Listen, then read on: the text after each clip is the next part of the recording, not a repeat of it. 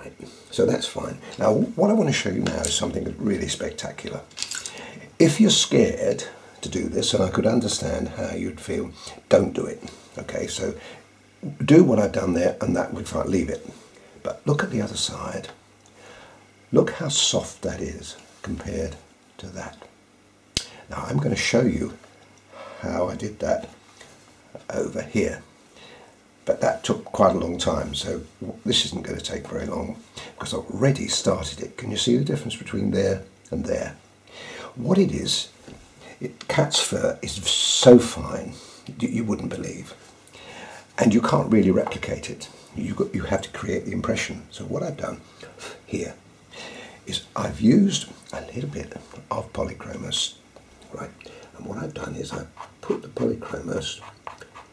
As I said, folks, this is scary because for one thing you're going to see me pick up some of the colour of the ear as well. Wow. Now already you can see it's like a smudgy effect, isn't it? Okay. Now we use the colour shaper. And this is where it gets tricky. Now I'm going to turn it round because I've got to pull away from this with my action. Okay, now this is where it gets scary. Look, see what I picked up?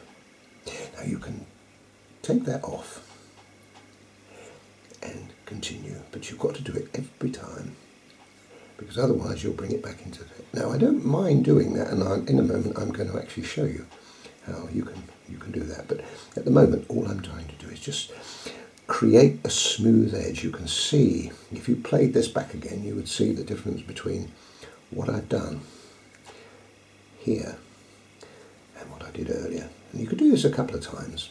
You don't have to, I mean, I'd probably give it another application, but the idea is to show you. Now this is where, right onto that dark area I'm going now, look, and of course it's picking up more dark. And when I'm happy that I've got, there's one little area there now that has really just got almost individual hairs, which I don't want. I just want the effect. Look at that. Isn't that stunning? Let me turn it round for you and see. See? Now we've got a different effect altogether. Now let me now show you how we can actually use that black that I'm taking off of there for another effect. Okay, we can start here and we come in and we come in there. Now this time, look, you see, I'm picking some of that colour up. Let's do it again. See, look, this is scary. When you first do it, you think, oh my God, I've ruined the picture. But you haven't, folks. If you're brave, you can do it. So you can pick those ends up, create the effect you want, and bring it back in. But what you do here, you see, you use that as a little bit of shading really successfully. Now, can't see any now, can you? Gone. Magic. But what we've got left is that effect that I wanted up there.